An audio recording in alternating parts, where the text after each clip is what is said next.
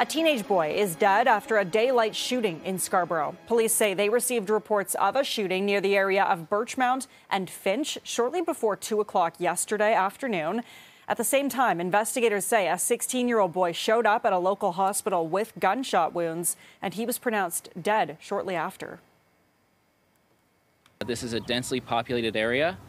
This was a brazen daylight shooting. And an event like this has a serious impact, a significant impact on the community and the surrounding area.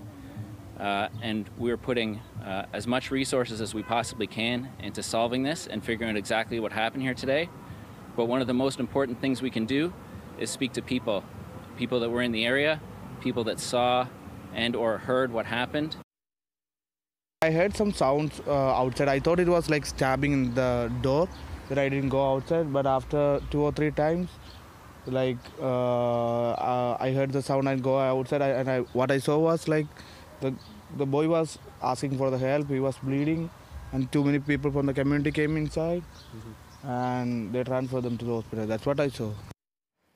Any other witnesses or anyone with surveillance video of the area is being asked to contact police.